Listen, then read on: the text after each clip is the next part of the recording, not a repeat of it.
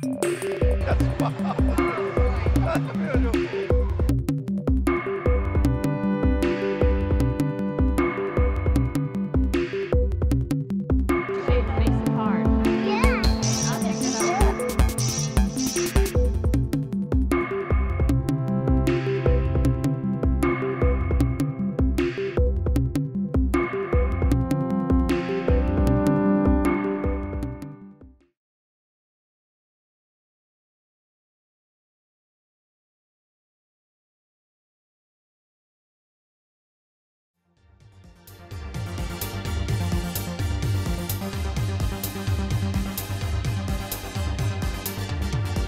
Thank you for joining us tonight for After Dark Online Recollections.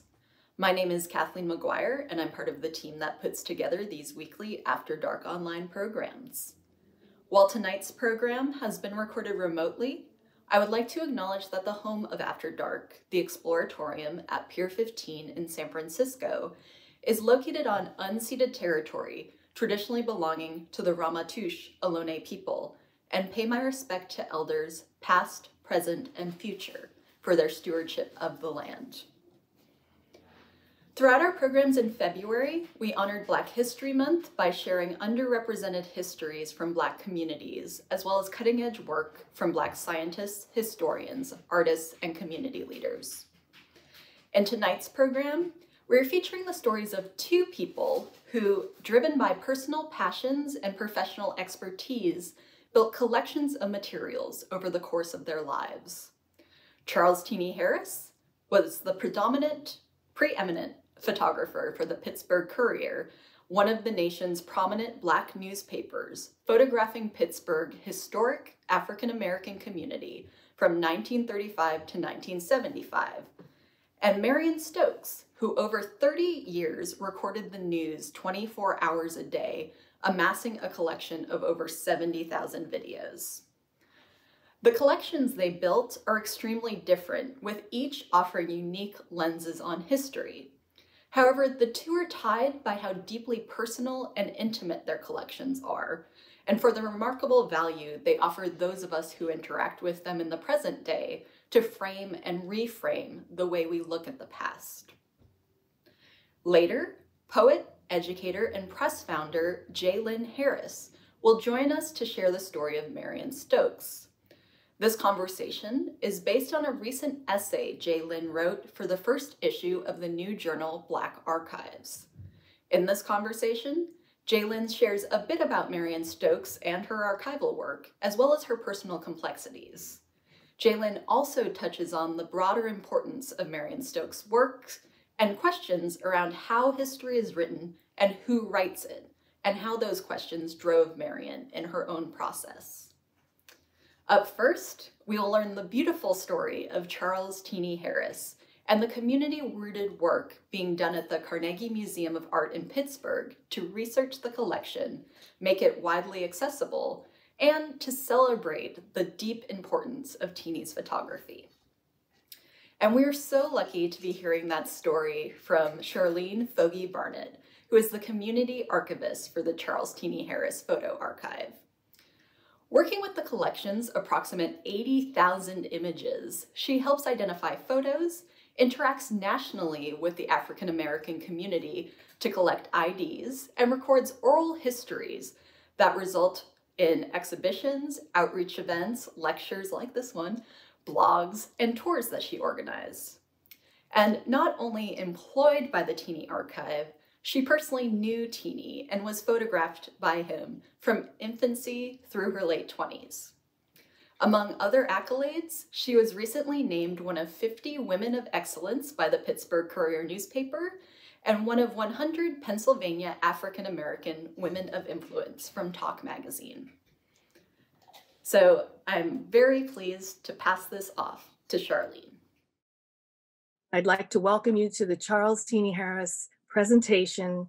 I'm excited to share this beautiful archive of extraordinary imagery of African Americans in the 20th century and kind of explain some interesting stories that have come along the way with the archive. So let's get started.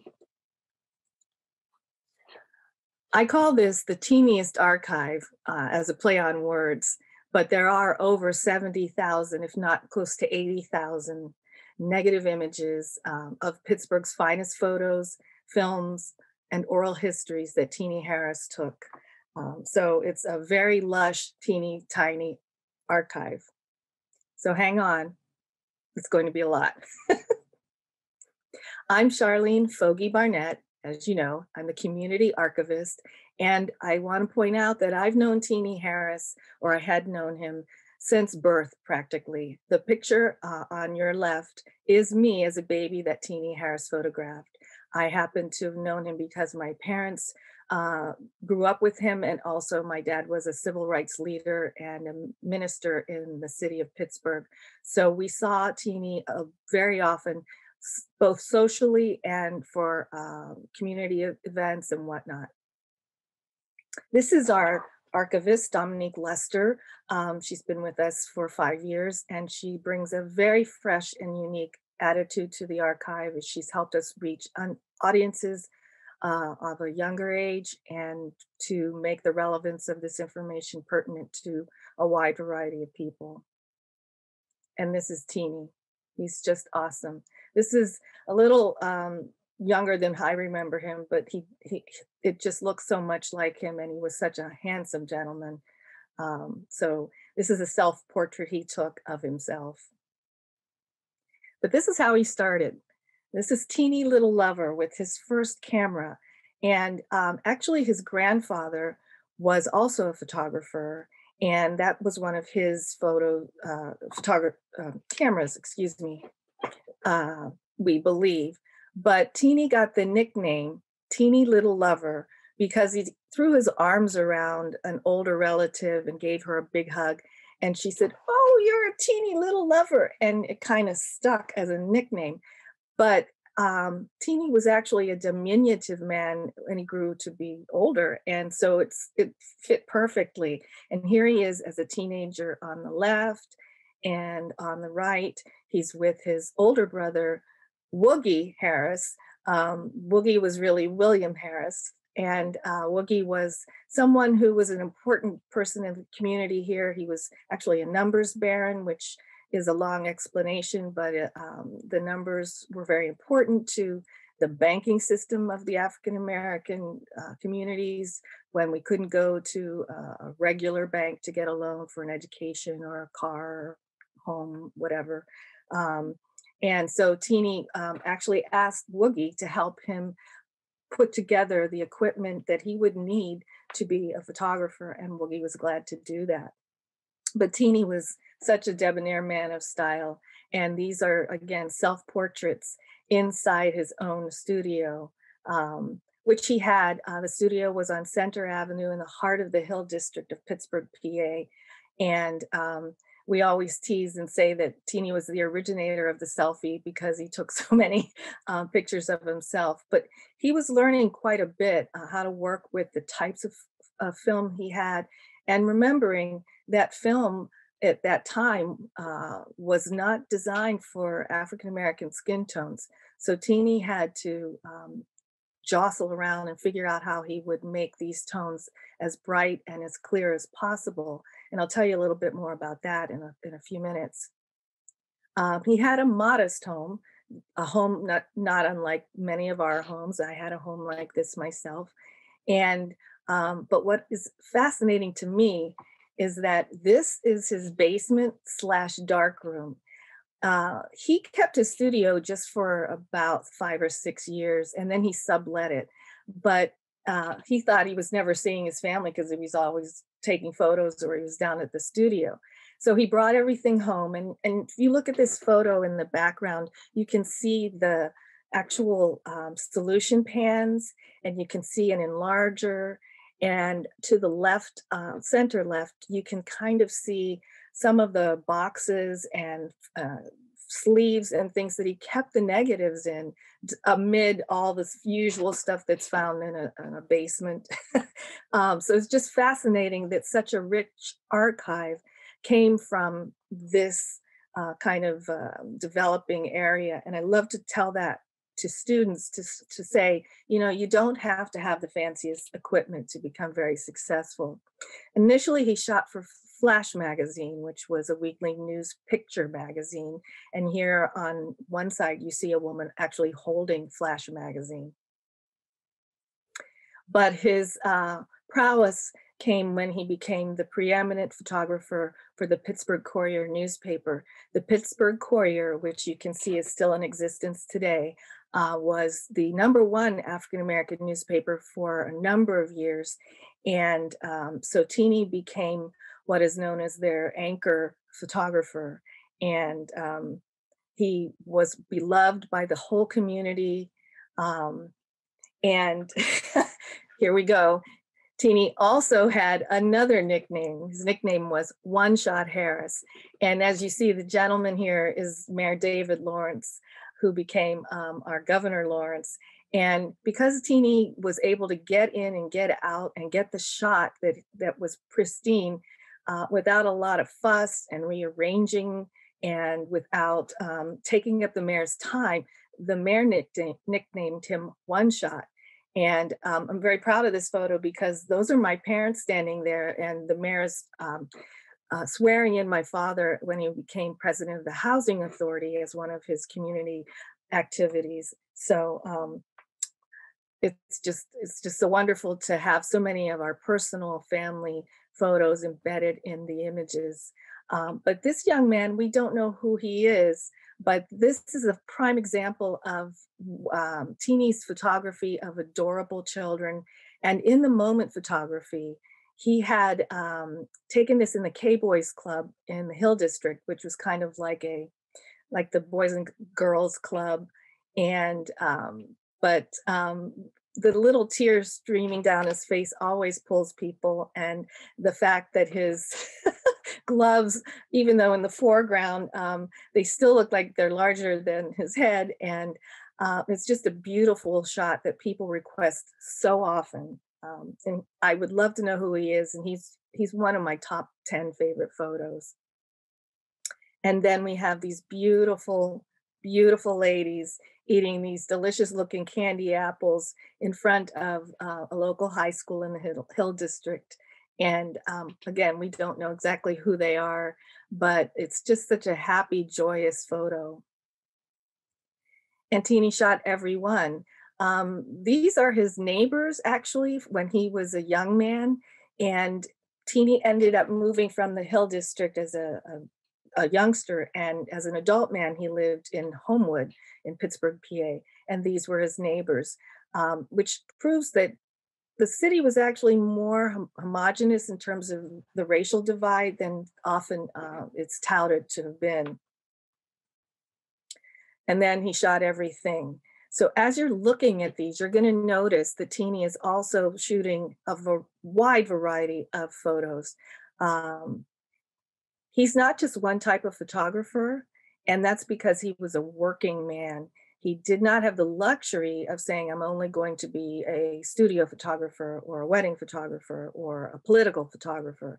He shot everything. And some of his most beautiful work, like this one, are just shots that he particularly liked, and they've been found in the archive.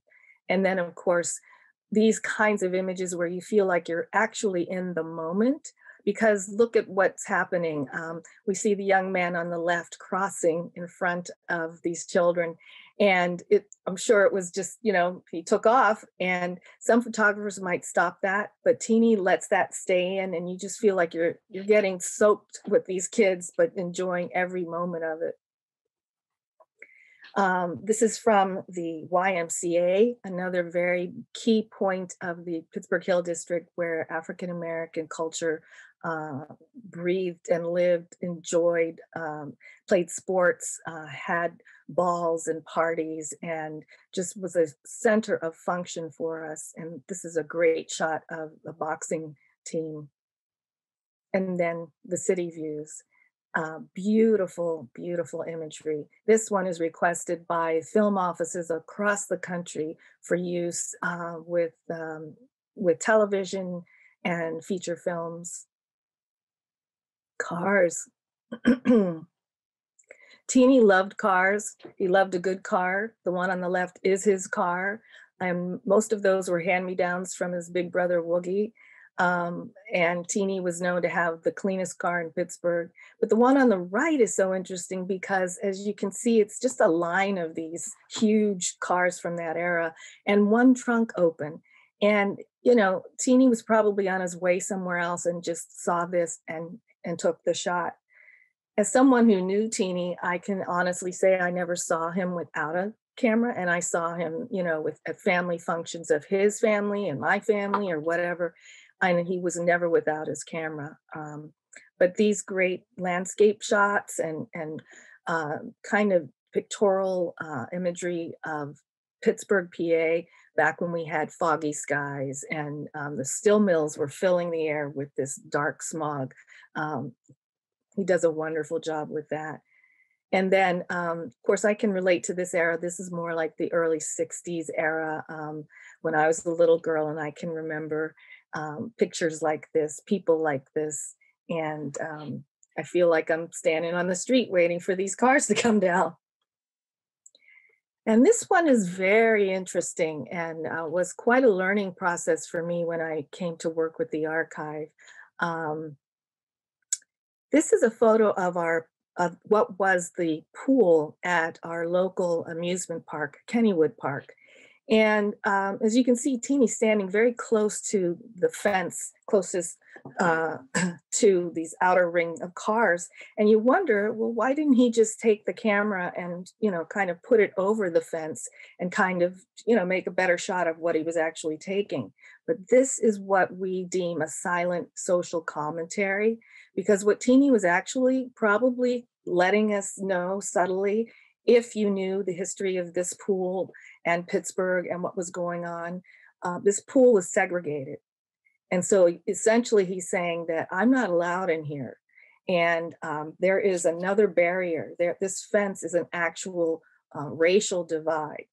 And I can also attest to that. I grew up in going to Kennywood Park and I had never been in the pool, and then they closed once they did desegregate it. Negro League teams. Teenie himself was a Negro League player. He played for the Pittsburgh Crawfords. He was a founder of the Crawfords. And so he had an angle with the various teams that other people didn't, because he knew these guys. And so a lot of the sports fans like to access our photos of Negro Leagues and National League figures as well. And we know this is Jackie Robinson, and just a great shot of him leaning on this bat in Forbes Field in Pittsburgh, PA.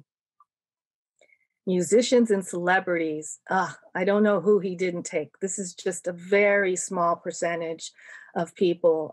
We have Nina Simone and Satchmo and Duke Ellington, and let's see, we have, my mind just blanked, I'm so sorry. Ella Fitzgerald, that's who it is. Someone, my mom would say, you know her. And entertainers like Lena Horne.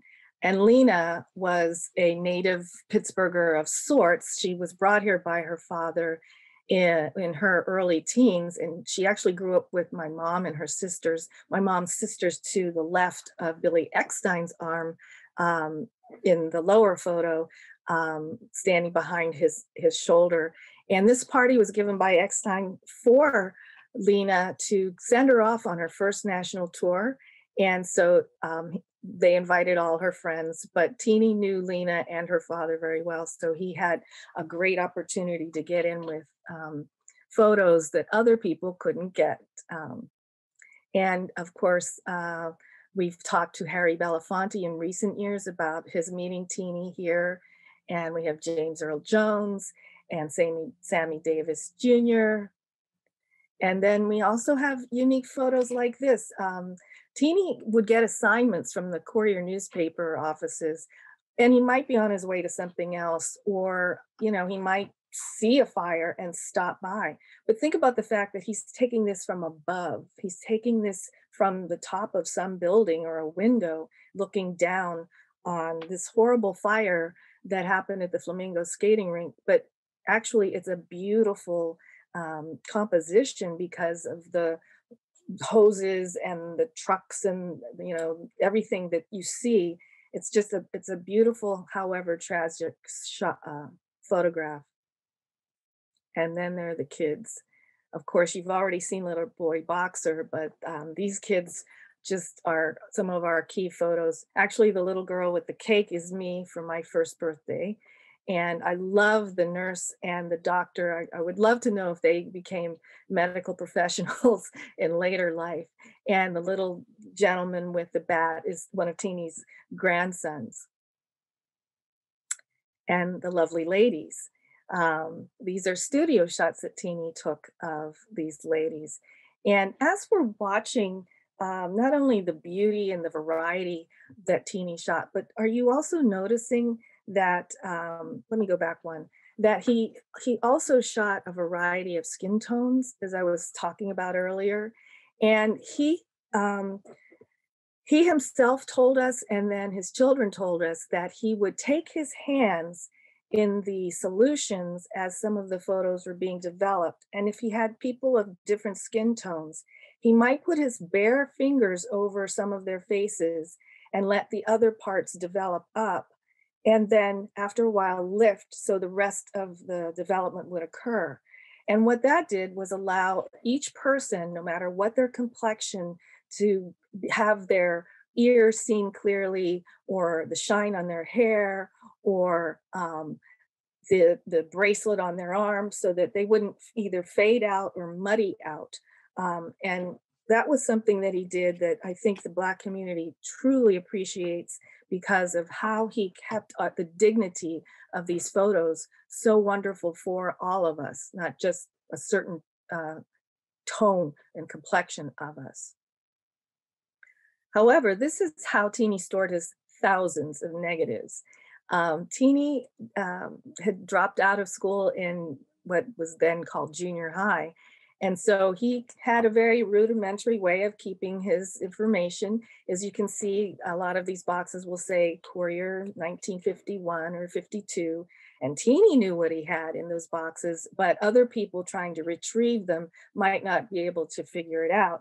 And so when we did receive the collection after this happened, when many of his negatives were found in an unfavorable condition by a friend who had tried to help him and had taken all of the negatives out of their sleeves and actually, you know, mixed them up. They were sorting them, but it got mixed up.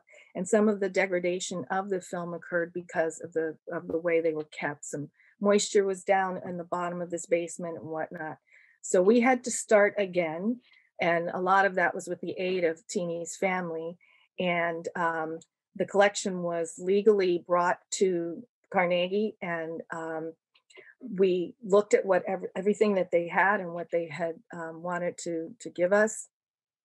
And then we had to start cataloging. So we had to re-sleeve and rehouse each and every one of these negatives and put them in some collectible, some retrievable order. So as you can see on the left, this is a title for one negative, and it's very long and it's very descriptive, because the information is complete, because we found this information in the Pittsburgh Courier archives when we paired the picture with an article. Combing through nearly 80,000 images in that manner takes a very long time, and it's been going on close to 20 years. And of course, we're now keeping the negatives in good condition physically and under proper storage conditions in cold storage. We also have a paper negative for each digital file that we have put together. We use emu, depending on where you are and how you pronounce it. And of course, that's all our digital platform information, but each photo has a paper file because there's other information that goes with them that can't necessarily be added into a digital file. So some of that is something like this. We scour the Pittsburgh Courier or other local newspapers, and we put the article, the image, and whatever we can find that goes with each photo. Another most important part of our work is the oral histories. And I'm going to be playing one for you soon, but we could not figure out what else we're looking at, even if we had some information from a newspaper. But most often we don't have information. So we've had to ask people who are part of a club or part of a church, or who were members of a certain sorority or fraternity or whatnot. Who are these people? Is that you? What are you doing? Why was Teenie there? That kind of thing. And this is a lot of fun though, because we also get to work closely with the Harris family, and we get to hear some incredible stories. And I'm going to insert one here and hope that you can hear it. Let me turn it up a little bit. And this is someone who worked with Teenie as a junior editor at the Courier newspaper. In many instances, a reporter would send Teenie out and myself as junior editor to cover a particular event. And we would sort of write and get ready for the picture coming in. But then when we'd see the picture would write the story, because Teenie was just that good. He was perceptive. He would get on a scene, and within seconds, he would understand what was happening. He would see where the lighting was the best to get that person. He would catch their personality.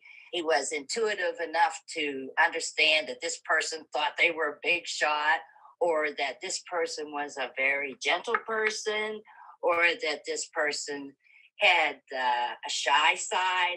He was very perceptive. And when he would come back with those pictures, you know, all of us, as at the time that I was writing, when I wasn't working for advertising, I would look at those pictures and say, wow, this is a whole different story. And so you'd think that the reporters wrote the stories, but a lot of times Teenie's picture wrote the story. That's one of our favorite oral history collections. And we use it quite a bit because it really talks about Teenie with the same kind of energy Teenie had. I'm wondering if you could guess who this shot is, because a lot of what Teenie did was to share photos of people as they were becoming major celebrities or stars or whatever. And if you don't know it, this is George Benson, the famous guitarist, when he was a preteen, actually playing here in the Hill District, probably in the Y. This is a legislator, very famous Pennsylvania legislator. It's K. Leroy Irvis, who was known as the Lion of Harrisburg, and one of the first Black speakers of any state. But this is his off time, and he is actually, this is his hobby.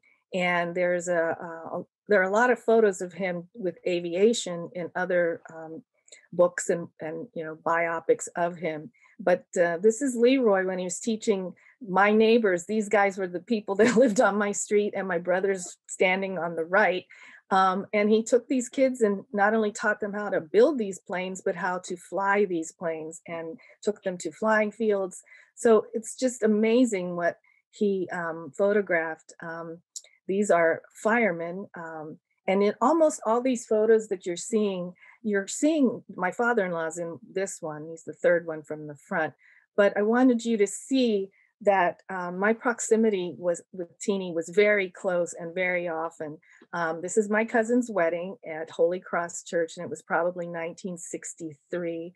And I'm the little flower girl. And so when I say I know how Teenie would come in and get things arranged and whatnot, it was very fast and very furious. But one of my jobs was to tell people, Teenie's here, hurry up. He's not going to be here but for a minute. And when I came to the museum as a volunteer to tell my oral histories and my stories, I was sharing this information with them, and they were delighted that they could talk to someone who really knew how Teenie was. This is an important set of photos because this is what the destruction of the lower Hill District of Pittsburgh looked like. It's a very sad photo on the left as they built this structure on the right. But what that did was displace the lower Hill District residents and to split our community so that families and businesses that were right down the street from each other were now moved out to different areas. But here we have, once the building was built, some of the ecumenical community, and A. Philip Randolph, who's standing in the middle, and my dad, who was a bishop at the time, is standing third from the right. They tried to come together with the priests and rabbis and whatnot to try to restructure the utilization of this building. Teenie did everything, all these beautiful shots. The fireman is just impressive to me. And it goes on and on as he cheers us on. But we produce beautiful exhibitions from all of these great negatives. And because we work off the negative itself and not from any other source or resource, we can get a nice, true image. And we've been using for a number of years, after one of our biggest retrospective shows in 2011, 2012, we were given the ramp space to that's what we call the lobby gallery in the Carnegie, to use themed exhibitions. One was on hair, one was on elections, some were on cars, some were on civil rights, some were on the oral histories. And then we have external exhibitions that we've done at the August Wilson Center in downtown Pittsburgh. Beautiful shots there. And then we've done some very nice work abroad. In Newcastle, England, we've done one about oral history collections in Pittsburgh called Not As It Is Written, Black Pittsburgh in Voice and Image. I had the privilege of going over and speaking on this.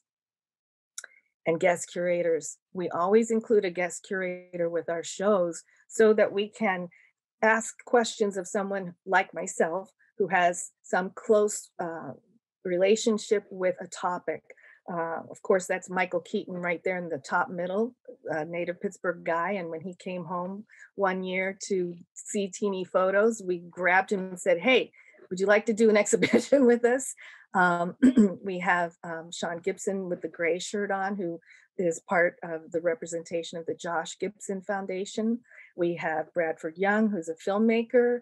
And we even have a gentleman in the lower left with the blue jacket whose father had a gas station in the Hill District, and he was one of his workers, but he eventually became the Gulf Oil executive in the area. And so he could talk to us from soup to nuts about cars and the automotive industry and whatnot. And so we try to get a variety of people so that we can reach a variety of patrons. And we've done a lot of outreach, which is my primary job, to go out and make certain that people know about Teenie and know how much they can use him. Education is a key part of what we do as well. And whether it's for high schools or colleges or even adult education, we continue the process. But we also have some very cool special opportunities. If you'll notice, this is the Carnegie Science Center, which is one of our sister museums in the Carnegie system. But on the left, you see a building, and that's a trainscape building, as you can see on the right. And this curator asked us to come and talk about what the Crawford Grill, a very famous institution here in Pittsburgh for jazz and jazz musicians beginning, they wanted to put the building in. But if you look, you'll see on the left, a little teeny tiny man in the street with a camera. And that's a teeny tiny Teenie depicted taking photos of the Crawford Grill. And there are thousands of his photos of the grill, mostly internally, of course, that we have in the archive. We've worked with Pittsburgh Opera for an actual opera on Josh Gibson that had nothing but imagery from Teenie Harris as their set design, and various other plays and opportunities. We've had Common come and talk about how much he loves Teenie. And we work with film companies. When August Wilson's Fences came to Pittsburgh, it was a real joy to work with their set designs and their makeup and costuming to make it look like 1957 Hill District. And it was a real cool moment for me because it was August Wilson's play made into a film, but they couldn't flesh it out without Teenie Harris imagery. August is from the Hill District, Teenie's from the Hill District, I'm from the Hill District, and I felt like I was able to help bring the voice of these great people that came out of my hometown together. So they built, in the set, they built the Pittsburgh Courier offices, and that's Teenie's family holding the clapboard. And they also, as an homage to Teenie, they built a Harris studio, which was not originally in the script, to thank him for all the imagery that he offered for them to do the films. And we're working with Ma Rainey and the subsequent films of August Wilson's plays that Paramount is doing. And then we have an inordinate amount of Tuskegee Airmen in the Western Pennsylvania area. And so we have had photos the Teenie shot of them, and there are exhibitions in our airport and various parts around the city. And we're also proud to say that Teenie is featured in the National Museum of African American History and Culture in Washington, D.C. And he has his own kiosk, and one of his cameras is in it. And a lot of his photography is around the building as well. But what we're very excited about to share is the fact that we are now back to a dedicated Teenie space in the Scaife Galleries at the Carnegie Museum of Art. And as you can see, when you look through the gallery, you can see Teenie looking at you. And when you get there, you get to take a beautiful shot standing next to this guy. We wanted to not just put photos in the gallery and just have any old, kind of subject up, but we wanted to pinnacle what Teenie was about. And so we called the exhibition In Sharp Focus. And we kind of took off from a very broad and wonderful quote by the historian, Dr. Henry Louis Gates Jr., who often says this sentiment, that if there are 42 million African Americans, then there are 42 million ways to be Black. And that is exactly what Teenie has done. Teenie is the proof of our community. We know about slavery, the Reformation period, Jim Crow, civil rights, Black nationalism, the Obama era, and now Black Lives Matter. But the majority of what ties all of that together is the middle ground, the middle space of what was actually happening in our communities. And those are not stories that are often told because they don't seem as sensational or as impactful, but they are the connective fiber, and they are proof of who and how we lived. So we broke this theme down into three separate categories to start the conversation. One was access and opportunity, one was multifaceted identities, and one was social networks. And so we are using those as we can tour intermittently amid COVID in the gallery and also on digital platforms. And this is what the gallery looks like. We have beautiful seating. We have our beautiful, what we call teeny blue walls, because the blue tone, that very pale blue, makes these black and white photos pop. And it just has always worked. So we were excited to do this again. And as you can see, actually these two women are photographers and videographers in their own right here in the city of Pittsburgh. And they knew Teenie, one of them knew Teenie. And so they're just, studying his work. And we have a replica of not only one of his speed graphic cameras, which is the one he used the most. He used it long after other press photographers stopped using a great big camera like that, because he loved the product he got. He loved the negative that he got. And so you can see some negative prototypes and whatnot. And we also had innovative technology. We have this touch screen, and we can't use it right now because of COVID, but what it does is populate all 80,000 of these images in either a transcendence of the year, or from infancy to an older age, or by tone of the photo, or by theme, or by accession number. And then we also have the iPads where you can import specific names. You could put in anything you're looking for and pull up an image. And you can even add information for us to get back in touch with you to talk about what you have found, or to ask for an oral history from you, or for you to correct a name spelling or a place, or whatever. So we just love Teenie. We are so proud of him. There's so much more that's going on that we do with Teenie, and I just don't have time to keep talking about it. But we love Teenie, we appreciate him, and we are lifting him up so that he becomes, we hope, an international figure of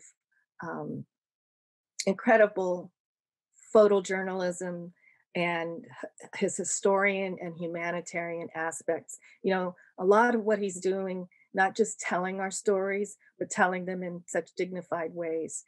And without his keen eye and the confidence of the community, because we all knew him pretty much, and we trusted how he would take the shot or utilize the shot, we might not have had this beautiful remembrance and our own personal and broad Black history without Teenie Harris. So we're very, very proud of our Teenie.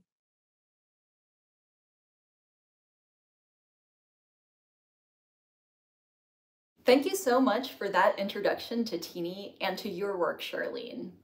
I encourage everyone to head to cmoa.org/Teenie and explore this truly amazing collection. Now, we'll be moving on to learn about a very different kind of archive, the one built by Marion Stokes over the course of her life as she recorded the news. I was honored to join Charlene Harris in conversation to discuss Marion. Charlene is a poet, educator, editor, and press founder from Baltimore, Maryland. She founded Soft Savage Press for the sole purpose of promoting visual and literary works by Black people. She earned her MFA from the University of Baltimore, where she was the inaugural recipient of the Michael F. Klein Fellowship for Social Justice. Her work has been featured in Transition Magazine, Scalawag Magazine, as well as elsewhere. Her first collection of poems, Exit Through the Afro, is available through Soft Savage Press. Charlene and I's conversation is based on a recent essay she wrote for the first issue of the journal Black Archives, which I encourage folks to check out. The essay, titled Recorder Through the Eyes of the Beholder, is a response to a film recently released about Marion Stokes, and in addition to sharing the work Marion did, probes the importance of her archiving, as well as the complex effects it had on her. So here's Charlene. Thank you for joining us, Charlene. It's really an honor to have you here, and especially after Charlene has been teaching all day. So we're really thrilled to have her with us after a long day of doing that work. But to get us started, could you tell us a little bit about yourself, and in particular your writing and the press that you operate? Yeah, I'm so honored to be here. Thank you for inviting me. It is a pleasure to have something that's not grading to do right now. So yeah, I'm Charlene, and I started this publishing company like 2 years back called Soft Savage Press. And the very first publication we did, it was called Canary. Also a book designer, an educator, and a poet. And I started Soft Savage Press because I wanted to make Canary, quite frankly. That was the heart of it. And I wanted a place where Black folks, Black queer folks, Black femme-identified folks could have their literary and visual work represented. So I decided on Canary, and the name is after Rita Dove's poem Canary about Billie Holiday, one of my favorite poems and my favorite poets. And so, yeah, Canary is a literary survey of Black femme writing from Baltimore to North Carolina to South Africa. There's an interview with a South African erotic writer in the middle of it. So that's that publication. And then The second publication we put out was my own chapbook called Exit to the Afro. And I like to describe this book as it's a speculative museum in verse. So on the cover, we have Ida B. Wells and Frances E.W. Harper, and they are some of the co-creators of the National Association for Colored Women. And I put them on the cover because they are really the impetus for me even, they were the first poem I wrote was a love letter between them. So it's speculative in that, a lot of my work is speculative in that I imagine other futures or histories of real or imagined characters. So historical people who have lived or characters in books that I've read. And make it gay. Just make it gay. Yeah. So. Well, thank you for that, sharing that piece of your work. And it's interesting too, because I feel like there is a connection to Marion Stokes, who we're going to talk about, and her work revealing a history that might have otherwise been lost, or a different kind of history. But I guess to get us started, could you tell us a little bit about Marion Stokes and what she did as a collector and an archivist? Yeah, so Marion Stokes was born in 1929 at the beginning of the Great Depression. I think we're all kind of familiar with what it is like to experience our own depression now. I think it's super important to position an understanding of like her life in such a time of scarcity, her being born. And so professionally, she was a librarian who was also a socialist, who then was recruited by the Communist Party to join them. And she wanted to defect from the States. And so her and her first husband and her son, she had one child, they tried to seek asylum in Cuba, but they only got as far as Mexico and had to come back to the States. And not too long after they came back,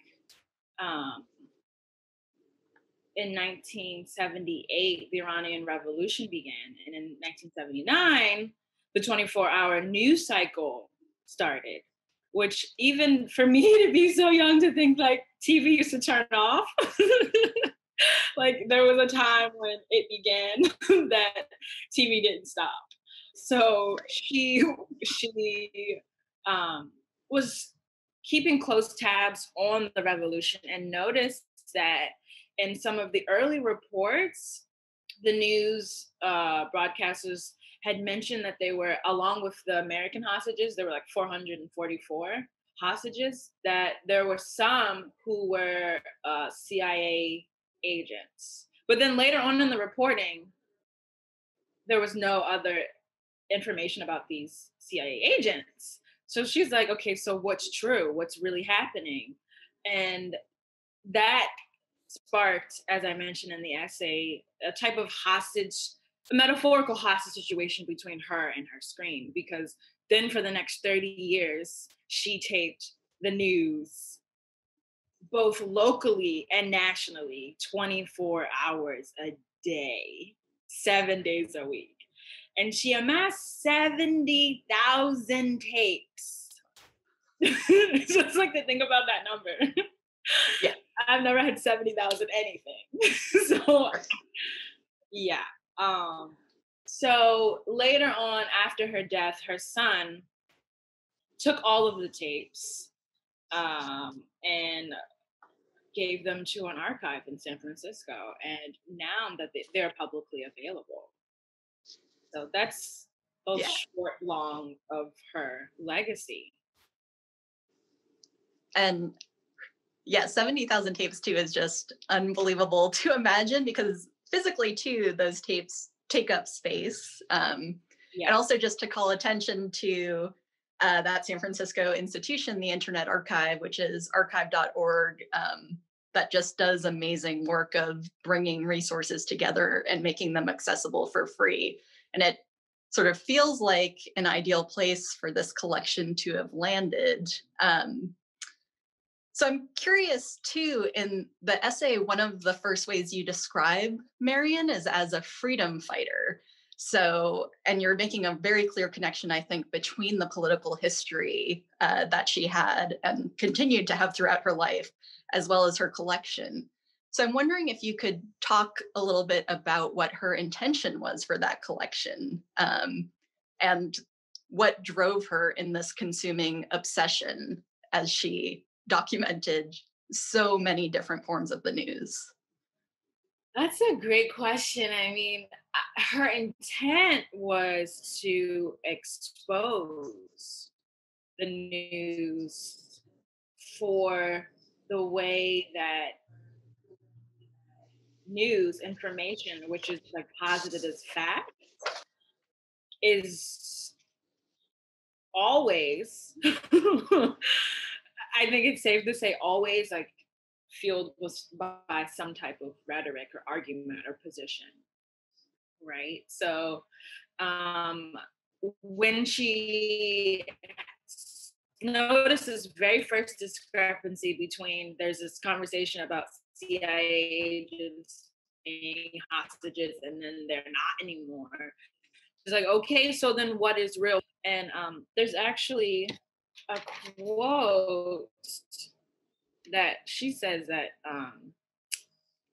she used to co-host the show Input with her second husband, the man who became her second husband. It's a talk show. And she said, those in power are able to rewrite their own history from their own bias. And that quote is kind of like her intention and her vision around taping the news. I think she was trying to insert her own power, or reverse power rather, meaning she, by being able to see the news from all sides, all the news outlets and what the information they were reporting and delivering, whoever then got to see the tapes that she had been archiving and collecting could kind of reverse the looker who was being seen, is what I'm trying to say. Like the news, a lot of time, the function of the news is to witness someone else or some other situation. And her intent was, if we have all of these mirrors, rather, we can look at the news and decide for ourselves what is true. So in that way, she was kind of trying to revert the power dynamic. Right. And you have many really beautifully written quotes and sort of concepts that appear in this essay. And one thing I'm interested in sharing with the audience is this quote around how Marion is treated in a documentary that came out around her. And in it, you say, the viewer is encouraged to understand the various forces she was struggling under, the intimate relationship between capitalism and hoarding, the dialectic between her pursuit of freedom and how it tethered her to her work, and the myriad ways Black people react to the traumas of our material realities. So that also makes me curious, how do you think that Marion's identity as a Black woman also played into what drove her to collect and make sure that there are more lenses on history than the most dominant ones? Yeah, I mean, Marion, her identity as a woman, as a Black woman, she really understood what it meant to be under gaze, and how gaze was how an image of herself was manipulated, could be manipulated rather, by dominant like just dominant voices, you know. So she had been looked at her whole life, just like she had looked at TV, you know. And I think she really wanted to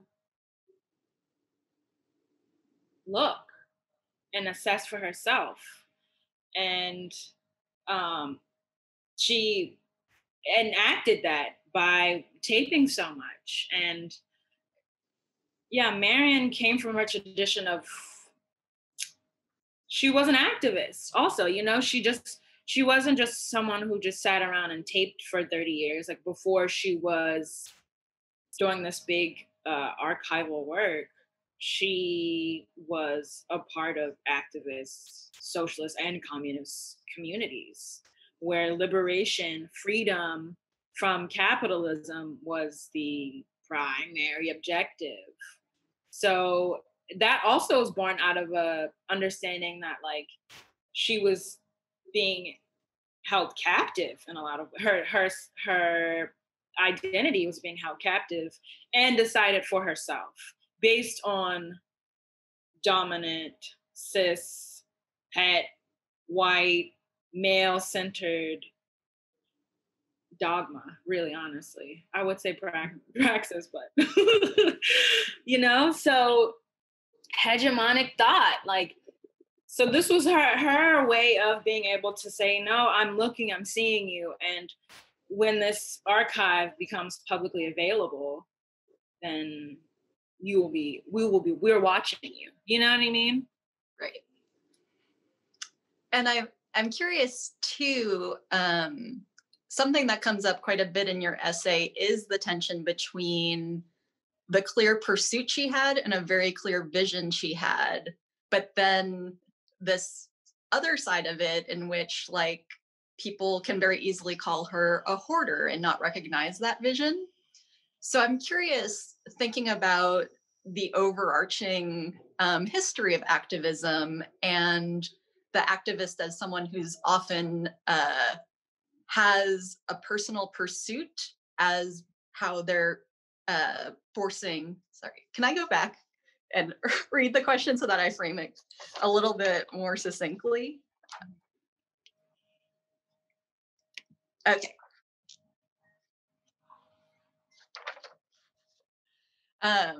So continuing on that thought, I'm wondering if you can talk a little bit more about the tension that sort of arises in the essay, where it's very clear that Marion had a clear vision for what she wanted of this collection, and also what she wanted to create for people to use in the future in order to be able to see history in a broader way and also sort of decide for themselves what the historical record is. And that is an act of personal activism. And sort of the other side of that, of people interpreting that as maybe hoarding or as something that wasn't recognized while she was alive. So I guess what I'm trying to get at too is that tension between activism as a sort of personal act to create change, but one that also has a great personal toll to it.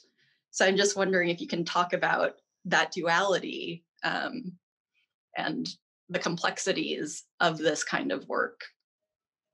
Yeah, I mean, there's that. I'm still sitting with that tension in the essay between, and I guess the dialectic that capitalism creates between hoarding and freedom. Because to be honest, I was drawn to her story because I a lot of the time see artists who are deeply struggling mentally, who create these beautiful works of art, or in her case, an archivist, when it seems like what they're dealing with emotionally, personally, mentally is overshadowed or seen as a necessary means to an end of their work. And watching the film, it's very clear to me that, and everyone who's close to her, her caretaker, her son, her ex-husband, or her husband at the time,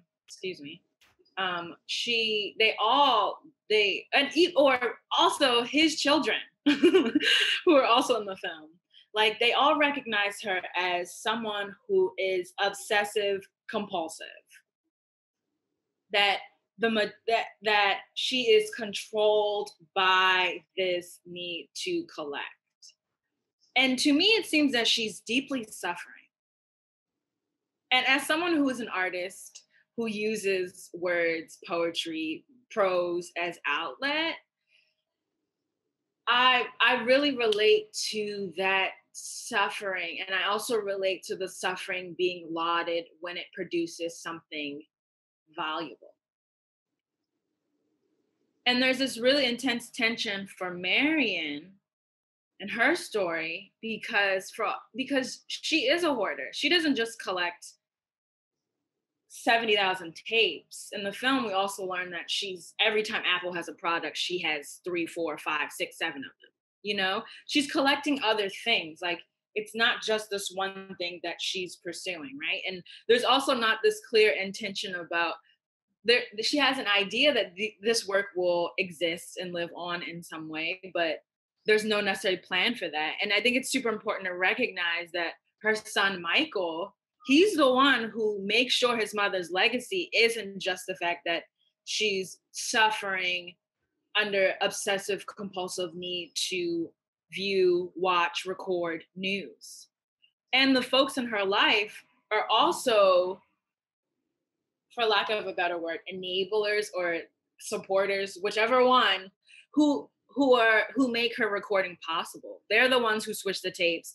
They're the ones who make sure she's back in time when she's too old to drive. You know what I mean? Like, there's a community of people surrounding her who are making sure that her intention, her compulsion to collect is possible, you know? And then when she passes, that her memory is such that she is an archivist, and all the 30 years of work that she does is not lost. And I think sitting with the tension between knowing that, witnessing in memory from those who have known her that she was suffering in her life because the material controlled her. And that's the thing about capitalism, though. You know, like, capitalism is the incessant accumulation of material for with no end in sight. Right? And for her, there was no end in sight. The sight ended in death. And that's the same thing with capitalism. Capitalism has to die in order for the material to stop being collected. And, like, you know, I think a lot about historical materialism teaching us that material creates ideas instead of the ideas created by material, you know? And I really, I mean, I'm just saying all of this because that's the tension that I see in the film. And it's the question that I'm still mulling over about, okay, so what came first, you know? Yeah. That's a lot to ponder. And I feel like it also, I really like the way you talked about her in relationship to your own experience as an artist. And that also sort of makes me think about how Marion was a librarian, and library science is guided by super strict rules. It has tons of parameters. Most collecting institutions have super clear policies, and then they're followed to a T. So there's something very interesting that she chose to create this very personal collection that reframed her traditional career, and almost reclaimed it from those parameters that are prescribed. I guess I do have some questions related to that, although I'm not quite sure if we'll go into it. But I guess maybe the question out of that is, there are these archives that exist that document the news in that constrained way. Like, there's an archive at Vanderbilt that records the 7 p.m. news from the 3 major stations every single night. And I think the intention of that collection is like, oh, and now you can go back and you can see how the news covered certain things, and it does sort of unearth histories. But I'm wondering, like, what is the value and what is the power of this collection being Marion's personal vision and it being driven by a person, and a person with a very complicated and complex background and experience. Yeah, it's the complexity. It's the complexity. Yeah, I don't mention her to be a hoarder to dismiss her archive, but just to create a wider view of complexity about, we suffer as people, and we also create great, beautiful things. And so for Marian, as a librarian and as an activist, and those are things that deeply inform her archival intention and her vision. Like, it's, I guess the rhetoric there, the argument, her as the rhetor, is not, because it's not attached to corporation or institution. It's through the lens of, I don't like the word neutrality, but I guess liberation from the standpoint of a Black woman's eyes, her lens, her as looker, her as curator, as broadcaster, as author and not actor. And that's what the news positions those who are not in sight, like it makes those who the news is about actors, while those who tell the news, they're authors. And Marian, because she's not attached to institution or corporation, she's the author, and she in intent is trying to allow other people authorship. Yeah. Yeah, so I guess we have time for one more question, and you've touched on this, but I guess I'll just sort of pose it in a very direct way, which is that Marian is dealing with a few different entities that claim neutrality. She's dealing with collecting, she's dealing with archives, and she's dealing with the news. All three of those sort of entities often position themselves as neutral. Do you think neutrality is possible in these kinds of organizations or sort of professions? Yeah, I just don't believe it. I've never seen it. And it's, if nothing for the fact that I teach English and I teach the rhetorical triangle. There's the author, there's what I write, there's what I have channeled, through all the ways that words come about. And then there's the purpose that I intend, but then there's audience and there's context. And those two things that the audience, text is living, archive is living, art is living for a reason, because it's changed based on the time, the context, and the audience, the people, right? So if nothing, there cannot be any neutrality because of that. And then the author themselves,